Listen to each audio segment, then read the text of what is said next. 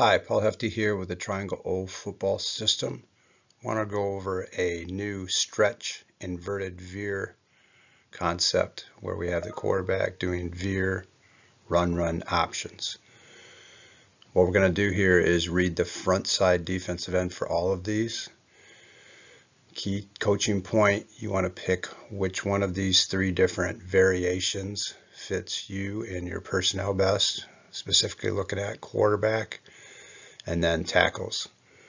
Last teaching point, what we're using here is a traditional inside veer rules for that play side tackle. If the defensive end aligns outside of him, then he's going to do what we call a veer replace step, stepping with his inside foot first, but getting straight up field, going to the first backer head up or inside.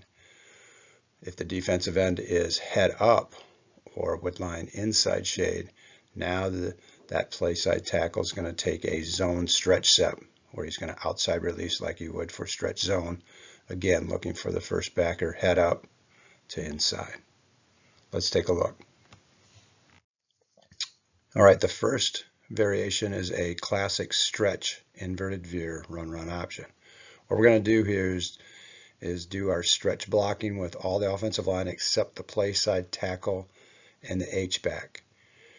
The tackle again will take his release dependent on the alignment of that read key, which is the defensive end. In this case, in the 4-2 stack, he's an outside alignment, so he'll use his veer replace steps with his inside foot first, working right up to the first linebacker head up on back.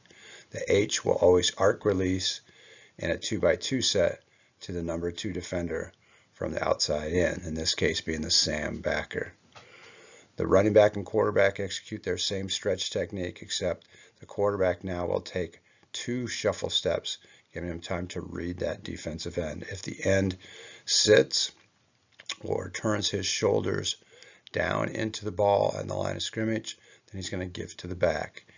If the defensive end starts to work upfield and towards the outside with the back, then on the second shuffle step, he'll plant and go right off tackle, hence the inverted veer. Receivers are all going to go ahead and bongo block with all stretch inverted veer concepts. All right, the second variation is a toss inverted veer. We're going to do exactly what we did with stretch with the blocking up front. You can see now, though, the play side tackle has a head-up alignment of the defensive end read key, and he'll use now what we call a zone stretch step to the outside, releasing to the first linebacker head-up or back inside. H-back still arch releases, receivers all bongo blocking. Quarterback now will still take his 2 shuffle steps, but the back will align towards the play side, taking a drop step and then running to keep a 5-yard spacing from the quarterback. If the defensive end sits or turns his shoulders downfield, now the quarterback will do an underhand toss just like he would for a sweep to the back. If the defensive end attacks upfield and outside or runs to the sweep after the second shuffle step, then he'll keep the ball off tackle. He can use a fake of the shuffle or the toss, but he doesn't have to. Last is speed option.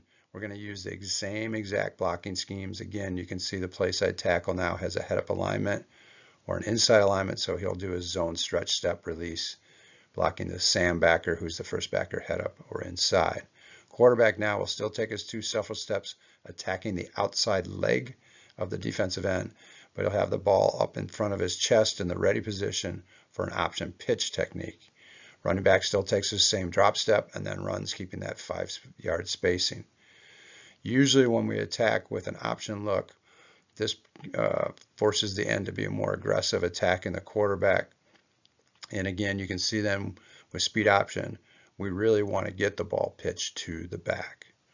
So again, you can see now we've got 3 variations of one simple concept building off our stretch zone RPOs, but giving you the ability to use your quarterbacks in a double option read scheme run option. Thanks.